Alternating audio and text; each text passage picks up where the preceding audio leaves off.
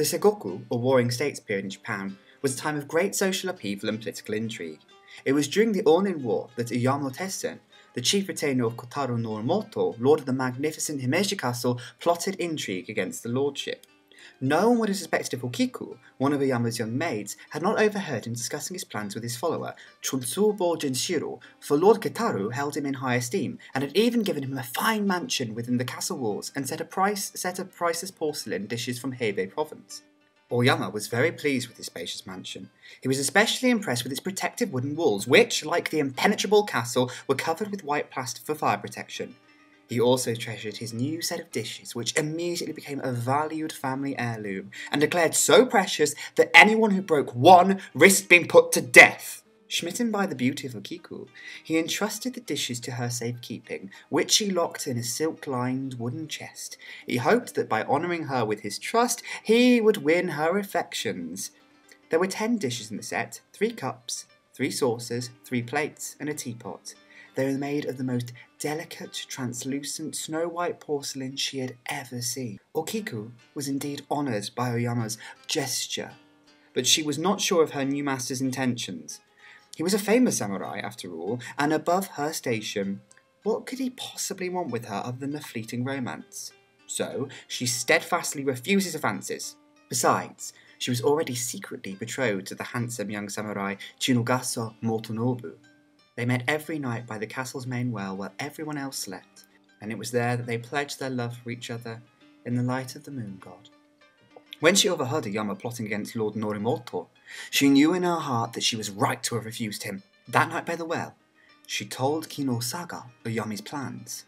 He vowed to seek an audience with Lord Norimoto.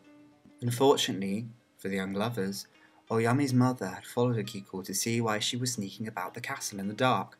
She scurried back to the mansion and told her son what she had heard. Burning with jealousy and furious that a mere maid would dare defy him, he ordered his mother to remove one of the dishes from Ukiko's chest without her knowledge. Terrified for her own life, the old woman bowed herself out of the door. When she was out of his sight, she relaxed her guard and cackled to herself over how simple a task it would be. As female head of the household, to steal a dish from one of her maids was child's play. Having seen to the maid's demise, Oyama sent for his faithful follower, Chonotsubo, and instructed him to keep Kinogasa too busy to report to Lord Noritomo. And, if possible, he was to discreetly arrange for him to have a fatal accident. Once his plans were set in motion, he asked to see the dishes. To Ukiko's horror, the teapot was missing. Devastated by her own carelessness, the young maid ran out of the castle and wept by the well. She knew the price she would have to pay for losing or breaking one of the mansion's priceless dishes was death. After 3 days and nights of letting Ukiko suffer fear of death and loss of her lover's company, Oyama went to her and offered to forgive her if she would become his new lover. Knowing that her life would be forfeit if she refused him this time, she threw herself into the well and drowned. In the afterlife, she lived in the well and wandered restlessly throughout the mansion, clothed in her white burial kimono. When she learned of Oyama's deception, she became vengeful. Her apparition appeared in the early hours of the morning and hovered over his sleeping form. And she woke him up by slowly counting up to 9 and shrieking in the most hideous voice, "Where's my teapot? Ukiko!" She continued to torment the samurai in this way for months, until he became so wan and thin from lack of food and sleep that he could barely walk, let alone lift his sword. Racked with guilt over her hand in her son's misery, his mother devised a plan. She hid behind the screen in his bedroom and waited for Ukiko's nightly visitation. When the ghost counted to 9, she jumped out and yelled, "10!" Ukiko was so startled by the rude interruption, her mouth snapped shut, and she could not open it to shriek. Frustrated, she shook her fist and glared at Oyama, but the old woman stood in front of him and glared back.